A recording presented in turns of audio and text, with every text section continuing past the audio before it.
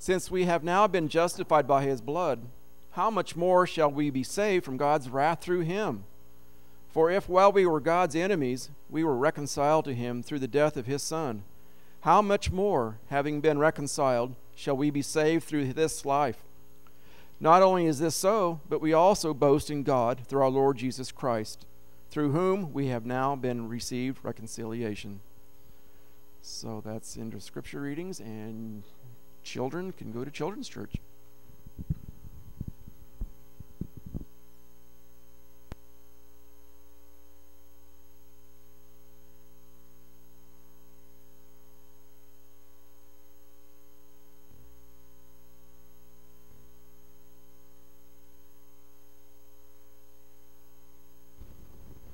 Good morning, if you'll bow with me. Father in heaven, we do thank you and praise you for your love, for your grace, for your mercy, for your kindness, your long-suffering. Lord, that you would send your Son to die for us, a stiff-necked, unholy people, your enemies, Father. That you would love even your enemies, that at the right time you would send Jesus Christ to be a sacrifice, a propitiation for our sins, to forgive us and redeem us back to a right relationship with you, not just back to you, but as your children, Lord. Fill us with your Spirit today, Lord. Help us to hear your words and obey them. Lord, we thank you that Jesus did not orphan us and leave us alone, that he's interceding there in heaven for us, and that the Holy Spirit is here living and abiding with us so that we can have fellowship and that we can worship you in spirit and truth. Lord, help us not to take this salvation lightly, but to just praise you and give you thanks and glory every chance that we can, Lord. In Jesus' name we pray. Amen. So if you read your scripture reading, you notice that we're in the book of Romans now. And there are volumes and volumes of commentary written for Romans. And I could spend a year or two, but we got like 3 weeks. So you should have read Romans chapters 1 through 5, and we're going to end at 5 verse 11 today, which is where Barry finished reading in Scripture. Well, let's introduce you a little bit first so that you can be familiar with it, and maybe you'll learn something here you didn't know. When and where was this letter written to the church in Rome? And remember, these are letters written to the churches for some particular reason, and they're usually delivered by somebody and read out loud and then shared with other churches because the other churches are going through the same things. There's continually from the outside persecution and from the inside heresies and false doctrines, and it's there in all the churches, and you'll see the evidence of it in here. And Paul longs to go to Rome because he is a Roman citizen, and he wants to take the gospel message to the ends of the earth, which is Rome, and then on to Spain if he gets the opportunity. We're going back a little bit in Acts, though, to get some clues. We finished reading Acts, and at the end of Acts, you see that Paul is in house arrest in prison, and he's there for 2 years and preaches the gospel unbound, unhindered. And who would have ever thought such a thing? But first, to get you an introduction, I'm going to take you back to Acts chapter 18. Paul is in Corinth on his third missionary journey. It's somewhere around the year AD 55, give or take. This is 5 years prior to the fact that Paul actually gets to Rome, approximately. And in verse 1 of chapter 18, after this, Paul left Athens and went to Corinth. There he met a Jew named Aquila, a native of Pontus, and who had recently come from Italy with his wife Priscilla because Claudius had ordered all Jews to leave Rome. You constantly see in the book of Acts the Holy Spirit working, guiding the apostles and the lay people that are helping and everything, where to go to spread this gospel message so that literally what Jesus' word said become true. That the gospel will be preached in Jerusalem, Judea, Samaria, and then to the ends of the earth. And here, they're driven out by persecution again from Rome. There is a church there already, and Priscilla and Aquila are driven out because Claudius is in reign then, and he says, get out of here. The church is being persecuted. If you drop down to verse 18, Paul stayed on at Corinth for some time. Then he left the brothers and sisters and sailed for Syria, accompanied by Priscilla and Aquila. Before he sailed, he had his hair cut off at Cenchrea because of a vow he had taken. You don't see much about that city in the Scripture, but it's going to be pivotal here again in a second. Sometime after this point, Paul writes this letter to Romans, because he writes it before he goes there because he has a desire to visit them. We don't know exactly when he writes this letter, but these are some key clues that we have here. When we get into Acts chapter 23, Paul has taken the offering to Jerusalem. He's been arrested. In verse 11, the following night the Lord stood near Paul and said, "Take courage, as you have testified about me in Jerusalem, so you must also testify in Rome." And you know that still took 4 years or so before Paul actually made it to Rome, because he was left in prison in Israel, and then he's has his shipwreck, everything else, before he actually gets there. In Romans 16, verses 1 to 3, it says, "I commend to our sister Phoebe, a deacon of the church at Cenchrea." Remember, I told you we'd see that again. "I ask you to receive her in the Lord in a way worthy of His people, and to give her any help." That's at the end of Romans. Did you make it that far yet? See, you wouldn't have realized it unless you read the whole letter through. That gave us these clues that we went back to Acts 18 and found out. That more than likely Phoebe is the one that is delivering this letter to the church in Rome and reading out loud, because Paul says, "I commend to you our sister Phoebe, a deacon in the church at Cenchrea. I ask you to receive her in the Lord in a way worthy of His people, and to give her any help she may need from you. For she has been the benefactor of many people, including me, and," look here, "greet Priscilla and Aquila, my co-workers in Christ Jesus." So more than likely that's who's delivering this letter to the church in Rome when this happens. We don't know exactly, because it doesn't say, "I, Paul, write this letter in this year and are sending it by whoever." You've got to look for those clues. You've got to study God's Word. So what is the reason for this letter? Of course, Paul had a desire to go to Rome. Priscilla and Aquila had been driven out of Rome, so he knew that there was persecution of the church going on there. Then at some later point, as you read through the Scriptures, you'll find that there's clues that there are false teachers, that there are divisions between the Jewish Christians and the Gentile Christians, that there are people preaching Jesus plus again rather than just Jesus. And as you read Romans, you'll see the most theological letter, the longest letter Paul wrote, full of information about salvation, redemption, justification, sanctification, calling. But we're not going to get near that deep into it. We're just going to look at it simple. And it's so beautiful, so elegant, that all of God's plan was to create you and I, knowing that we would rebel against Him and that it would cost Him the life of His one and only Son to redeem you. Not to just redeem you, not to just forgive you, to pour out the blood on the mercy seat, but also empower you to live as God's children. And see, the thing in the Christian community that's so sad is we don't train up disciples so that they obey. That we think we can live in this world the way we did before, but we're saved because we put our faith and trust in Jesus. The demons tremble at the name of Jesus. Are you working out your salvation with fear and trembling? James probably wrote the first letter to the churches, and he said, "I don't believe your faith if it doesn't have actions." What does your life look like in this world? Let's look a little bit more at the end of Romans before we get into the beginning of Romans. In Romans 16, verses 17 to 20, "I urge you, brothers and sisters, to watch out for those who cause divisions and put obstacles in your way." We fight a spiritual battle. When you're saved, this war intensifies because Satan, he might not have your soul, but he doesn't want you to be effective for the kingdom. That's why all this persecution is actually driving the gospel. So I struggle with this because we don't suffer in this world. It's not suffering to give up something, to say, "Oh, I can't go today to go fishing because I need to go over here and help this person with something they need." That's not suffering. These people suffered. And I'm torn with, we don't suffer in this world. You might lose your job. In this world, being in the United States, there are plenty that suffer. But we have this freedom, so are we going to live like we're still in Rome? Or are we going to live a set-apart life different so that the Romans, the ones around that think they need the things of this world, will see Jesus through us?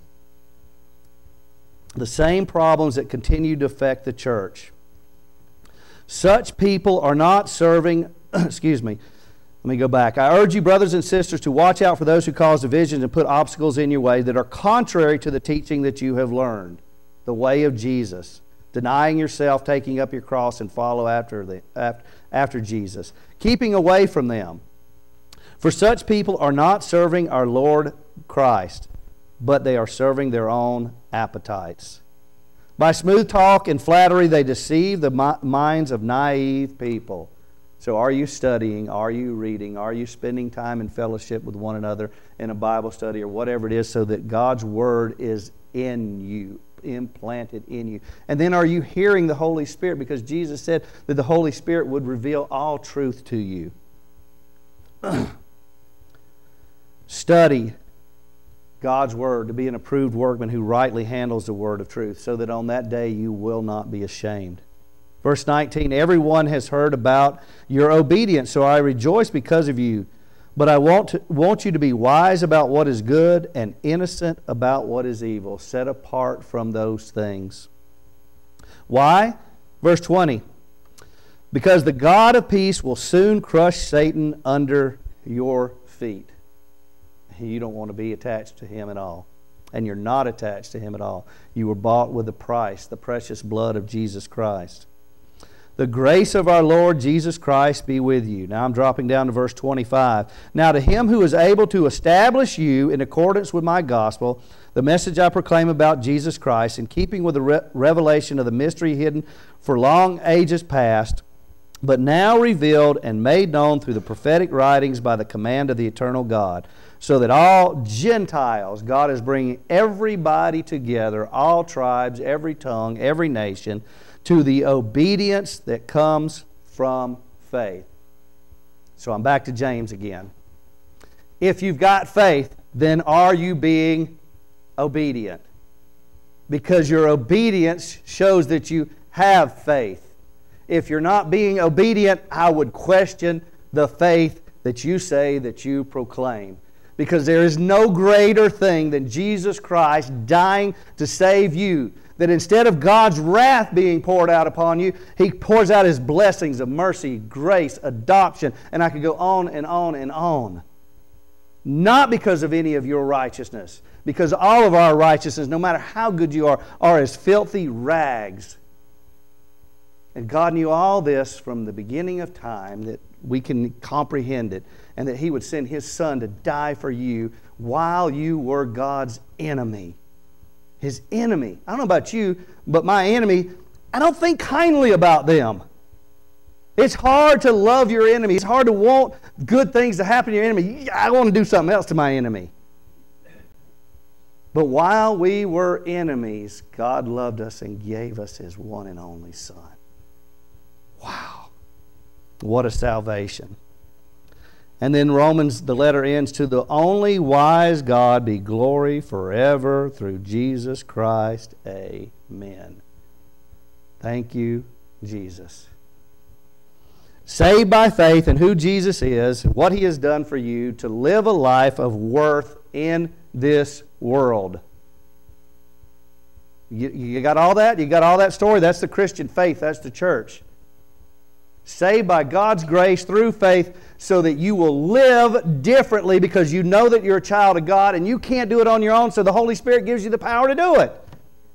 And Jesus said, it's better for me to leave so that the Holy Spirit will come. So chapter 1 of Romans, you get the greetings about the good news, and that it's changing lives. It's changing the way that people think and the way that people live, and they're being persecuted. And that's okay, because it doesn't matter, because they're looking for their heavenly home. They're looking for eternal. They're not looking for the things of this world. And they realize that Jesus is Lord and nothing will happen to them that's not in God's will. And even in these sufferings and things, the gospel message is being driven to other places, because otherwise I'd probably become complacent and not do those things potentially. And they are so firmly founded in the resurrection of Jesus Christ, the hope that they have. It is a gift from God. In Romans 1, the ending of verse 5, it says, to call the Gentiles to obedience that comes from faith for His name's sake. Wait a minute, didn't I just read that at the end of the letter? There it is at the beginning, and there it is at the end. A call to obedience. The Jews should have already been obedient, but they realized from the law just how sinful they are, because no one can keep all the law. But God, because of their disobedience, grafts in the wild vines into the olive tree, so that there's one tree, so that there's one family called the church, God's family, the kingdom of heaven here on earth, so that we will be obedient children, so that the world will see our good works and glorify our Father which is in heaven. Romans 16:26, to remind you, said, so that all the Gentiles might come to the obedience that comes from faith. Same words. The first is a call, and then the end of the letter is a fact that this is what is happening. Maybe you missed it. Faith brings about obedience. You see the works of it. Without that, you might want to examine the faith. So I say right now, examine. It's time. Don't put it off till tomorrow. Today's the day of your salvation. You know your lives. I don't know your lives. I know my life. And I know when I examine it, I find stuff in it that I wish wasn't there. I constantly go back to the words of Paul. He says, why do I do the things that I choose not to do? Why do I continue to do them? Because I am a sinner saved by grace through faith. And Lord, please increase my faith so that I live a life of worth, bringing glory and honor to you. Because what else can I do for someone who loved me as much as you love me, always will love me, that nothing can separate me from God's love? And it's all because of the obedience of Jesus Christ in this world. I mentioned to you about James. I want to read you a little bit about James, because all other kind of faith is dead. And Paul presents this argument well, that the whole world is going to be under God's wrath. Some religious heresies say, oh, God will never pour out His wrath on people. Hell is imagery. It's not literal. That's not what I believe. You can believe whatever you want. But here's the deal. The salvation is so great because the punishment was so much greater. You would have been forever separated from God because He's holy, righteous. He created you so that you would be in His presence and have communion and fellowship with Him. But because of our sins, we separated ourselves from that, and we deserve God's wrath as His enemies. But the salvation is so much greater. I cannot imagine the wrath. But Jesus took it so that I could be saved, and not just saved, but so that I could live as a child of God. Are you seeing this? And that's where we'll end up in Romans 5:11. And spoiler alert, you know what Romans chapter 8 is about. That spirit living. Because that's where he gets to. You've got to realize this, or you won't live this life of worth that God intended. You'll continue to struggle and fail and struggle and fail, or you'll continue to struggle and let the Spirit of God, Romans 12, transform you. Wow. James wrote about faith this way, and like I said, this is probably the first letter written to the churches. In James 1, verse 19, my dear brothers and sisters, take note of this. Everyone should be quick to listen, slow to speak, and slow to become angry, because human anger does not produce the righteousness that God desires. That God desires, that He wants for you, and has given you the power and the ability to do it through His Spirit. Therefore, get rid of all moral filth and the evil that is so prevalent, and humbly accept the word planted in you, the new heart that you have, that His law is written upon your heart, which this can save you. Do not merely listen to the words and so deceive yourself. Do what it says. In James chapter 2, verse 14, what good is it, my brothers and sisters, if someone claims to have faith but has no deeds? Can such faith save them? Suppose a brother or sister is without clothes and daily food. If one of you says to them, "Go in peace, keep warm, and be well fed," but does nothing about their physical needs, what good is it? In the same way, faith by itself, if not accompanied by actions, is dead. Think about this as you're reading through Romans.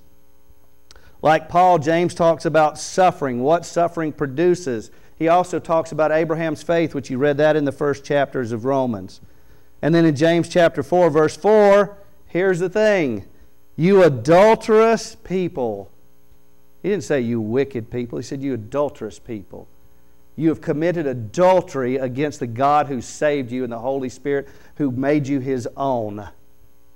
Because you're continuing to live the ways of the world rather than to live the ways of God. You're being unfaithful, you adulterous person. You adulterous people, don't you know that friendship with the world means enmity, that you're an enemy of God, you're against Him.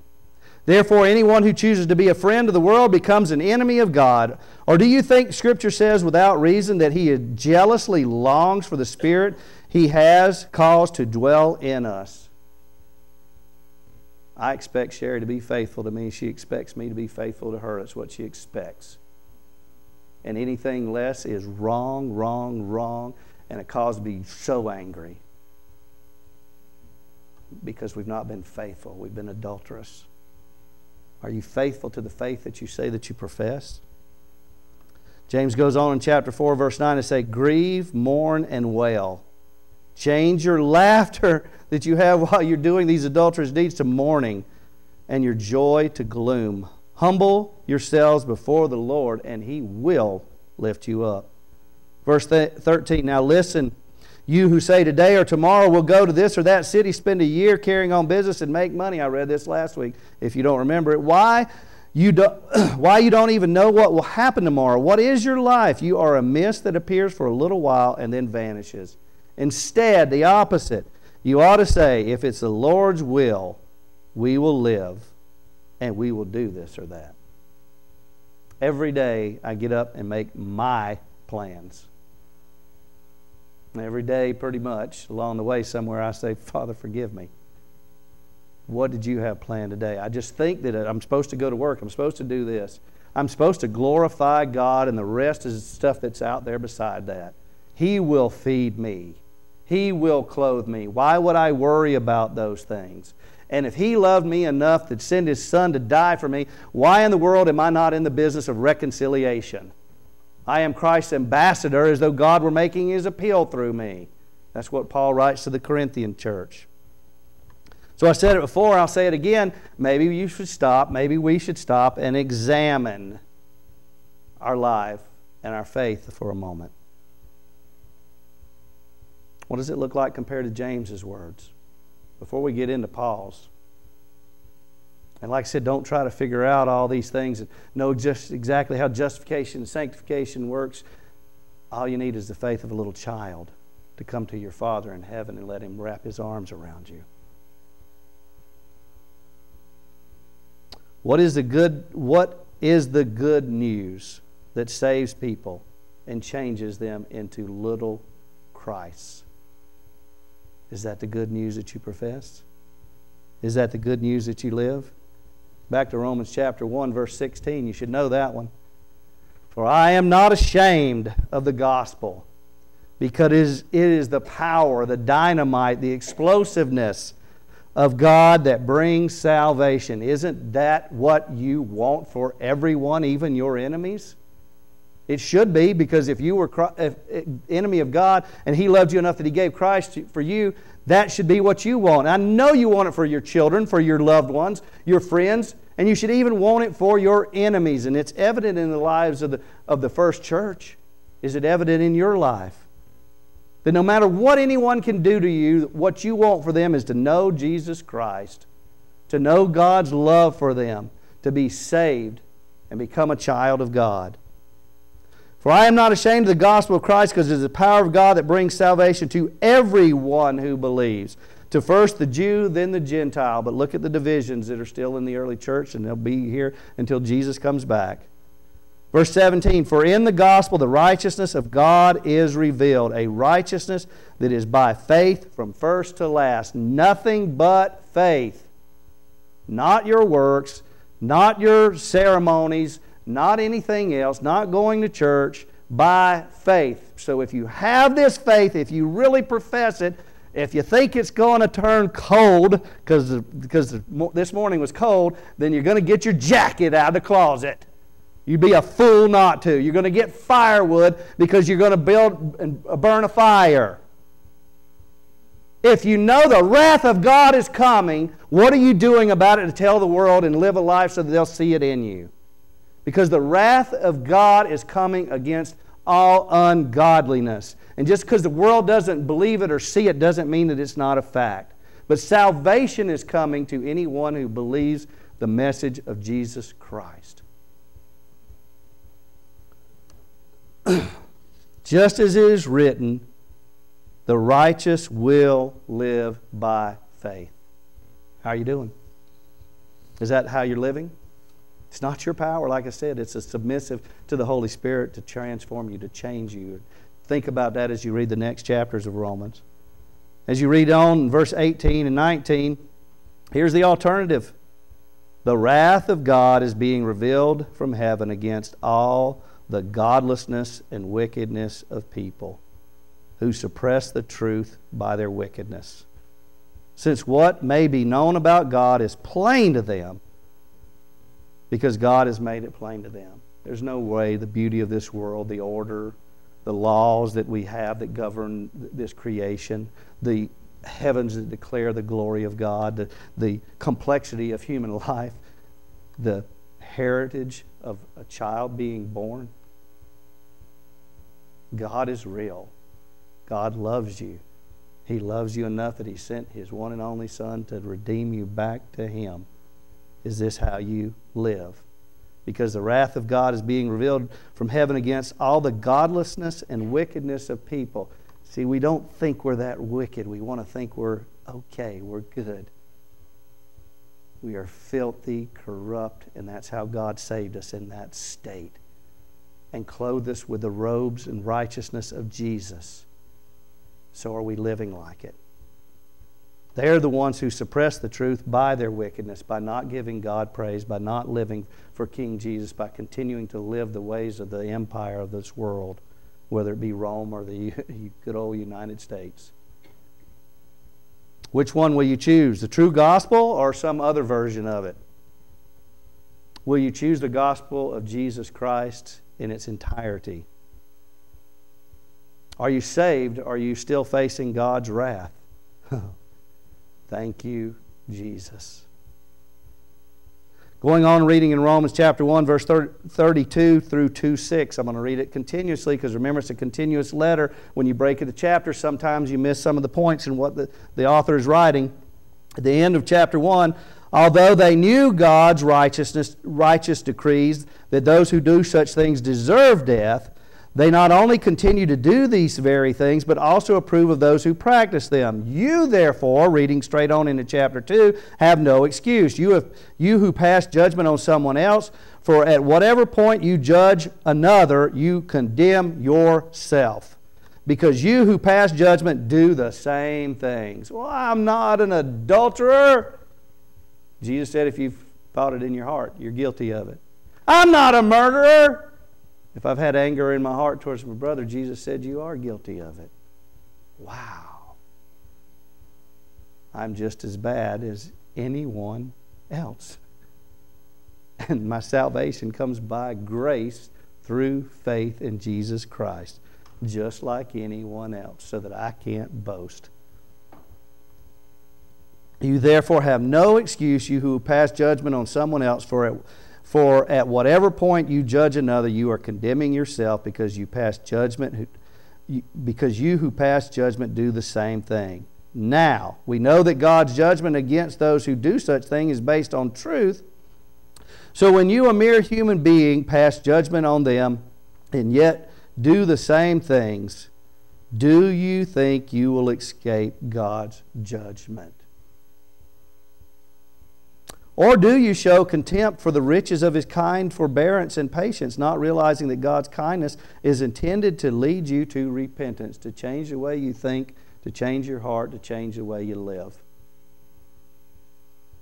Do you show contempt for the riches of God's kindness on you while you are still His enemies? Verse 5, but because of your stubbornness and your unrepentant heart, you are storing up wrath against yourself for the day of God's wrath, when His righteous judgment will be revealed. God will repay each person according to what they think. No, it doesn't say that. According to what they've done in this body. If you have this salvation, what are you doing with it? Thank you, Jesus. This is a great salvation, that He has saved me from a great wrath that I cannot even contemplate. What a great salvation. How can I keep quiet? How can I not be changed? Romans chapter 2, verse 10, but glory, honor, and peace for everyone who thinks, no, does good. Some of the Jews thought because of the law, because of circumcision, they were okay. They didn't examine their heart. I said it's time to examine and see that they were angry, jealous. They had idols, their ceremonies, everything else. They were guilty of all of it. Paul said, that he didn't even understand. He thought he was okay till he hit that point of thou shalt not covet, because his life was built upon that. And then you see that he gave it all up. Romans chapter 3, verse 9. Jews and Gentiles alike are all under the power of sin. He's setting up his argument. Verse 10, as it is written, there is no one righteous, not even one. There is no one who understands. There is no one who seeks God. All have turned away. They have together become worthless, good for nothing, without any worth whatsoever. There is no one who does good, not even one. So how can there be hope of me saving myself? Thank you, Jesus. Reading on down in verse 21. But now apart from the law, the righteousness of God has been made known, to which the law and the prophets testify. This righteousness is given through faith in Jesus Christ to all who believe. You've got it again. There is no difference between Jew and Gentile, for all have sinned and fall short of the glory of God, and all are justified freely by His grace through the redemption that came by Christ Jesus.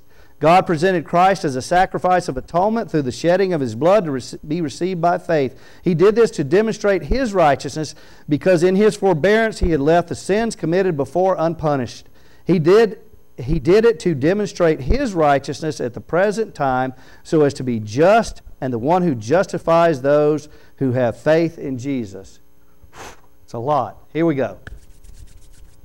God is good. Totally righteous, totally just. And He loves you.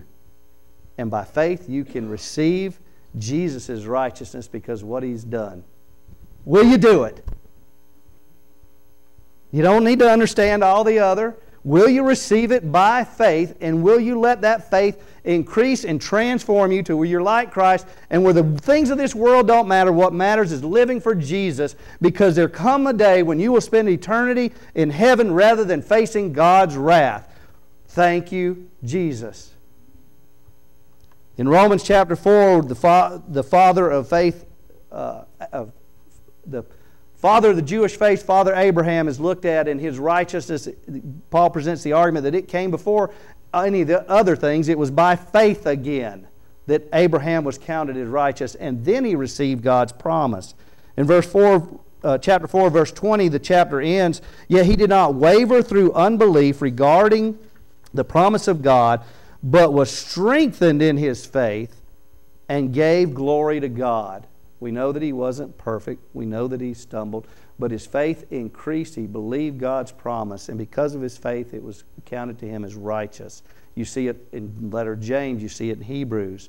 Verse 21, being fully persuaded that God had the power to do what He had promised. Verse 22, this is why it was credited to him as righteousness. Now, to give you a little bit more about that term, but you don't need to understand, that's more like a legal thing. You are not guilty anymore. You have been pardoned. All the crimes against you are dismissed. They will never come up again. The court has been settled. It is done by the blood of Jesus Christ. Now, what are you going to do with it? Verse 23, the word it was credited to him were written not for him alone, but also for us, to whom God will credit righteousness. Again, not because of anything we've done. Pardon, not guilty. Mine. For us who believe in him who raised Jesus our Lord from the dead. He was delivered over to death for our sins and was raised to life for our justification. Now we're getting in the resurrection. And Jesus died for our sins, and yeah, he needed to be raised back to life so that people would believe, this. The resurrection is our hope and everything. But he was also raised back to life to justify you that much more. Justification is a one-time thing. That's why I said don't get way off on this. But then it continues to talk about the justification you have because Jesus is alive. And the fact that he went to heaven and he's mediating there for you, and that he will come again and bring you this eternal life, and he will set all things right. And he asked the Father to send his Spirit to change you. All of this is still being done. It has been done. It's mind-boggling. But all I need to know about is it's done. Because of my faith in Jesus, I have been cleared of all charges. So what am I going to do with this? You commit a crime. You know you're guilty. Maybe you get caught, maybe you don't. Everybody's going to get caught. See, here's the thing. You know also, everyone knows that the crime requires a punishment, right? Everyone knows that. Even a child, when they get to any kind of age. The penalty for sinning against God, though, is his eternal wrath, eternal death. I could get into that and talk about those things. But there's also everything that you've wanted in your life that is good, that you can think of as good, is gone. See, with an earthly crime, you serve out your sentence, and the worst thing is death, and then it's over. That ain't the case with an eternal crime, because death continues. Oh, the salvation that Jesus brings from the wrath of God. He paid the price to set you free. Yeah, he was beaten, he was spit upon, he was mocked, he was crucified. He was also separated from God. He took your sin and shame upon his shoulders. Think of that pain that he went through for you, so that you could be redeemed, so that you could live a justified life. What would you say if that criminal served his crime again, even if it was a death penalty, and someone else came in and substituted their life for his, and then that person went back to living the way they did before? We're called to live a holy, set-apart life and proclaim, when we have the opportunity, why we live the way that we do. Jesus didn't stay dead. He gave us life so that we could have life. So let's look at Romans 5, verses 1 through 11. Therefore. Okay, therefore means Paul's tying this whole argument together. Everything that he's explained so far. Oh, thank you, Jesus. Thank you, God. Here's where I was. Here's where I am now. Therefore, since you've been justified, there we've got the term again, and notice been justified, past tense, okay? Declared righteous through faith. It's a done deal. Nothing can change it. Nothing can take it away if, in fact, it's genuine. Therefore, since we have been justified, we have peace with God. Okay, you can be pardoned again and not have peace with the ones that you committed the crime against. But you got peace with God through our Lord Jesus Christ. Thank you, Jesus. Verse 2, through whom we have gained access by faith into the grace which we now stand. The life we have here and the life we will have forevermore. all the blessings, even in the midst of suffering. I didn't get into that, but it's there, and it's there in James, the suffering that we have that produces patience and everything, which we'll get into in a little bit where he says it here. Through whom we have gained access by faith into this grace in which we now stand, now and forevermore. Stand, not weak-kneed, not sit, but we stand firm in it. And we boast. We don't keep our mouth shut, but we boast. We proclaim not only what Jesus Christ done, but we say, hey, this is what Jesus has done for me. We boast in the hope of the glory of God. Wait a minute, Romans 3:23 said all have fallen short of the glory of God. And now we are here boasting in the glory of God because we are a part of that. We are His children. Verse 3, not only so, but more. Here's where it helps you look at some other translations, look at the original text. He's presenting this again. He says, not only what I've just said, but here's so much more. We also glory in our sufferings. Wow. There's where I struggle, like I said. What am I suffering, Lord? So what if I gave this up today? What if this cost me this? I'm not suffering like the church did then. Oh, okay, well, suffering, if that's what it is, that's what it is, and I'm sure I'm going to pout and say, why me, Lord? But since I'm not suffering, give me a heart to use everything You've given richly, because You filled the barns. Help me not to be a fool. Before my life is required, help me to live richly to others so that they can see You through me. We also glory in suffering, because we know that besides glory, suffering produces perseverance. Perseverance, character. And character, hope, which we've already had. We see that from the Scripture. But it increases. And hope does not put us to shame, even though the world thinks it does because you're suffering, because God's love has been poured out in our hearts through the Holy Spirit. If God's love is poured out, that means the love that would give His only Son is in your heart, and it should be pouring out of you.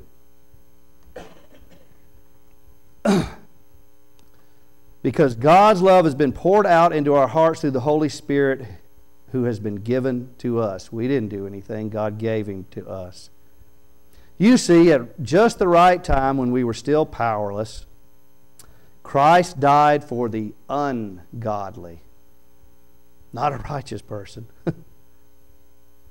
Very rarely, verse 7, will anyone die for a righteous person, which already been presented doesn't even exist. Though for a good person, someone might possibly dare to die. Setting up this argument. But, verse 8, well, this is one of the big but verses. Not this kind of big but the opposite of. Okay? The opposite of everything else, but God demonstrated His own love for us in this. While we were still sinners, Christ died for us. How many of you know that verse? Everybody? Mostly? Do you know the next verses? This is the ones Barry read. Because he set up this argument again and told you what happened, but what are you going to do with it? You're doomed for wrath, everything else. You think you're righteous, everything else, but you're not. But God demonstrated in His love while we were still sinners, Christ died for us. ... Okay? Since we now have been justified by His blood, we should do something, right? Well, here's the original script again. The original script says, where the first said but more in verse 3, or you had not only, it says much more than. And you'll find that several times in this passage.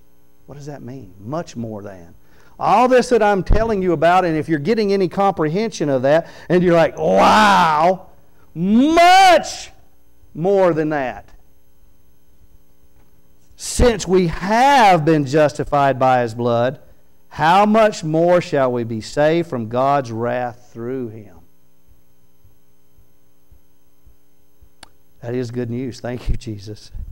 Verse 10, for if while we were God's enemies, we were reconciled to Him through the death of His Son, how much more having been reconciled, shall we be saved through His life? Some deep theology here. But let me explain it this way again. Jesus, in his weakest point, as far as we see it from a human standpoint, a lamb taken to slaughter, spit upon, mocked, never saying anything against this unjust crime, whipped, dying, dead, saved you. In the ultimate of weakness and what looked like the worst thing ever, how much more do you think his life now in heaven and coming back to reign, how much more is that power in your life? If in the weakest point death saved you, how much more will his life sustain you for all eternity? And that is now. All these have already taken place. They're either past tense because you've been justified, or they're going on now and they will continue on forever. This is the salvation that you have. Verse 11, not only this, but much more. We also boast, because we can't help but it. We boast in God through our Lord Jesus Christ, through whom we have now received reconciliation. That's where I'm ending. I know there was some more that you read there. Are you getting what he's presented to you? Do you see how great this salvation was and what the wrath that Jesus took from you if and when you believed? So what are you going to do with this salvation? I want to read that scripture for you in the King James Version. Harder to read, but it's the most literal translation to the original words. But in our new versions, and I'll say this just as a teaching, so you get NIV version, ESV version, King James version. Those are Bibles. New Living Translation, which I'll tell you that I like, is a translation. It's not a accredited Bible. Okay, King James version. Let me start in verse 9. Much more then, remember I told you that's there? And that helps me rather than the NIV having sense. I understand how these words play, but this much more than is there. Much more than being now justified. You didn't do it. God did it for you. Now justified. By His blood we shall be saved from the wrath through Him. Whose blood? Jesus.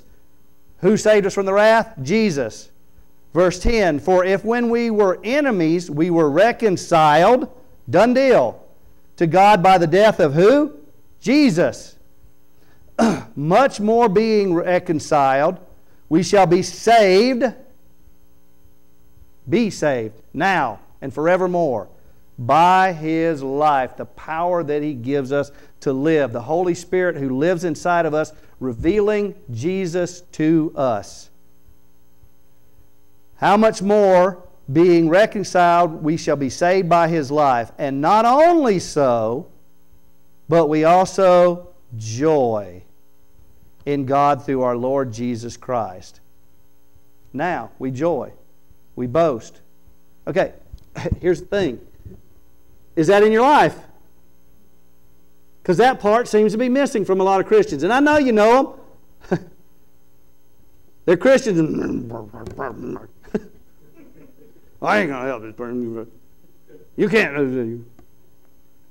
We joy and boast because we can't do anything else. Is that part there? And that's from God. The joy that Christ had for going to the cross, He wants you to have. Paul had it. We also joy in God through who? Our Lord Jesus Christ. By whom, Jesus again, we have now received, nothing we've done, the atonement. Paid for.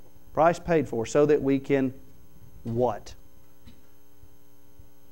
So that we can live for Jesus? Is that what you put to that? That's what I put to it. And it takes everything I've got to do this every day. And it takes me denying watching television so I can read my Bible. And it takes setting aside a time to pray. And it takes a time to come to church and to other Bible studies and everything, because that's what matters. And it takes time to go out of my comfort zone and go help this person or do this deed or whatever it is. But there's nothing else that means any more. Because it's not about building up kingdoms. It's not about what you eat or what you wear. Jesus is clear about all that. He'll give you all those things. Your Heavenly Father knows that you need them. And if you just trust in Jesus, you'd have all that and so much more for eternity. You build up eternal rewards. Is your life a testimony? And are you boasting to the world about the salvation that you have through Jesus Christ? Thank you, Jesus. Father in heaven, what a great salvation that we have, that we take for granted so much. Thank you for Paul's words. Thank you for his faithfulness. Thank you that he considered the rest of the things of this world rubbish and garbage. That he had faith to follow you even through the stormy seas. That it increased his faith. It didn't decrease his faith. And that we have so many examples of those through the early church. Lord, help us to be a people, a church that doesn't have bigotry, that doesn't have enmity, Lord, that has peace, that has joy, and tells the world about them, because we can't keep quiet of such a great salvation. Oh God, we thank you for your love, your grace, and your mercy. We thank you for the finished work of Jesus Christ. And we thank you, Spirit, for being with us, to guide us, to seal us, to transform us. Help us to not fight against you, but to walk step by step with you, O Spirit. We thank you in the name of Jesus. We praise you, O Heavenly Father. May we bring glory and honor to you. In the name of Jesus we pray. Amen.